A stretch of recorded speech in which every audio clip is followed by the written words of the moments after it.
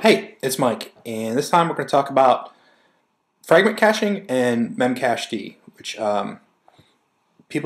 you may have heard about Memcached. It's kind of in use in a lot of high-profile websites, but exactly what it does and how people use it has kind of been a mystery to people when I talk to them. So I thought I'd give a quick explanation as to how that works. Now, last screencast we said that varnish was a great way to kind of put an expiry on a piece of content and just to serve it out of memory so you don't have to serve it back again or regenerate it from your application. Now, one of the reasons that I wrote an image board was that the current sort of generation of these things isn't very interactive. There's a lot of sort of things that people have become accustomed to on websites, like things popping up automatically and when content's updated, that doesn't happen in those. So that's not something that can be put into Varnish because, well, it's live. So how do we handle that? Well, first off, let me show you what I mean when I say that I want things to be a little more interactive. I had more of the concept of a sort of an IM client than a web page when I was thinking about this, so let's see how that works.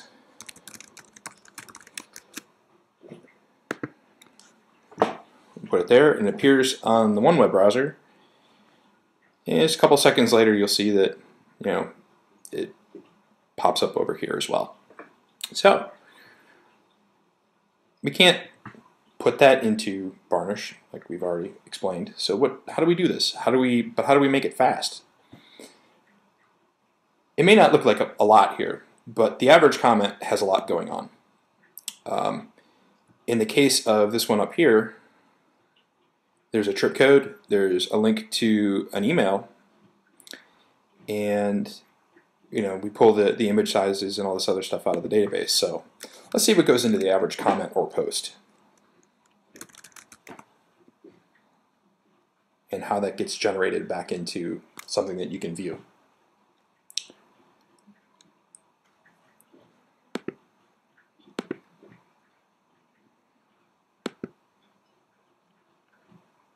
First off, let's take a look at a comment.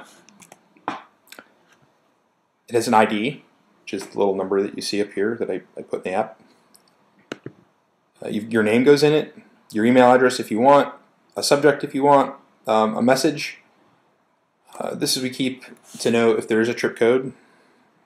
You don't really need to know about it if you don't know what it is. The IP address of the person that posted it, what post that comment belongs to, and a whole bunch of other data, like the picture, and if it's a reply to somebody else, who it's a reply to, and whether the picture is done being thumbnailed. So that's quite a bit. And it may not look like a lot, but to take that and to turn it into this, the application for each one of these will pull the comment out of the database and fill in this form that's a template for a comment. So you can see that all this HTML gets generated from stuff from the database. Now, if you were to do that every time that someone tries to pull a comment, say if you have 100 comments here, and it takes 20 to 70 milliseconds to assemble the trip code and put the date on it and all that stuff, you're looking at quite a long time to have your stuff generated, and the page would be pretty sluggish. So what we do is what's called fragment caching. I'll move this off screen so we can show you here. Here's an example of what happens on the server if you're not doing this fragment caching. Is that every time someone goes to the page, this whole thing, each one of these has to be generated, and you see exactly that. Okay, it's got to do this. It's got to pull up the database query. It's got to assemble this stuff. It takes 121 milliseconds to assemble that one fragment, that one comment, and then another 800 milliseconds to render it into the final page. So you're talking about a second That's even before it gets delivered to the person that's viewing it. So how do we fix that? We do what's called fragment caching. The first time that a comment gets rendered, it gets stuck in this cache. And you can see that we have a fragment that's associated with that comment.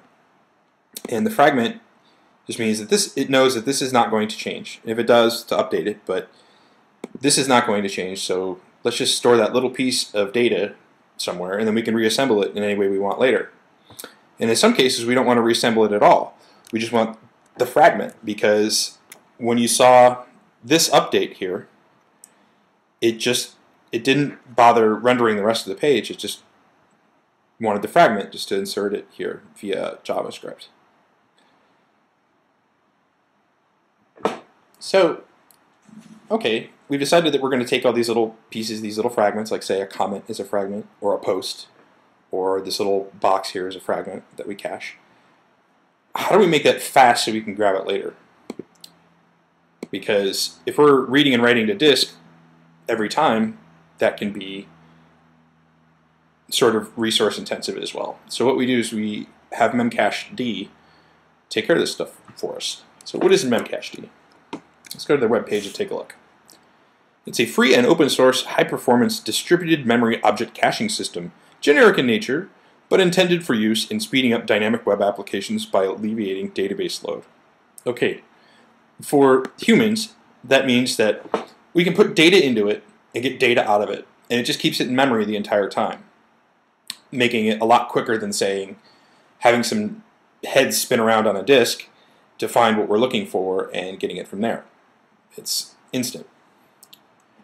And you can see that if we look at here. It's not exactly instant here because we're doing some other things with these fragments, but rather than a 70 millisecond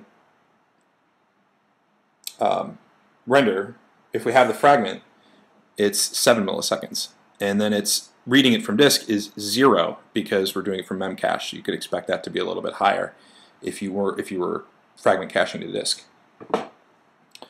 So let's take a look at what happens when this stuff gets assembled.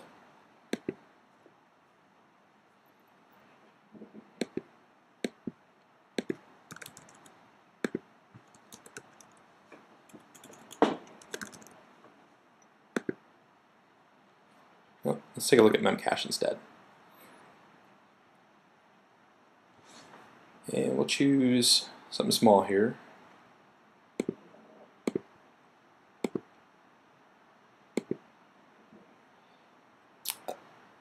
You can see the application sets the fragment to be put into Memcached, and then it gets pulled back later.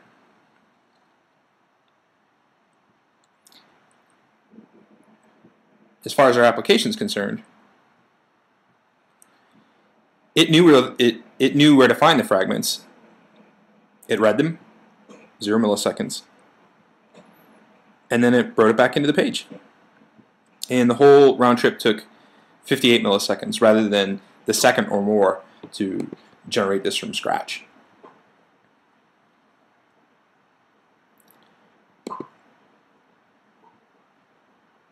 So how does this work? How do we decide what goes into Memcached and what is sort of static? Well, it's pretty simple. The software framework that the image board is written in is written in a language called Ruby, and it's a framework called Rails that's meant for writing web apps. And it is a single configuration line to say, okay, configure a cache store, and this is another component called Dolly that talks to Memcached for the application. And then we'll go into the post controller here, and you notice there's nothing in here that specifies that we use Memcached. For the controller, it's actually in the view, in the little HTML. You can see we said cache the comment, and then cache everything within where I say start the cache and end the cache, and then the application framework is smart enough to say, oh, I need to throw that into Memcached. That's it. Memcached is extremely simple and saves us a lot of time. And if you have any other questions about sort of Memcached or other uses of Memcached, let me know, and maybe I'll explain that too.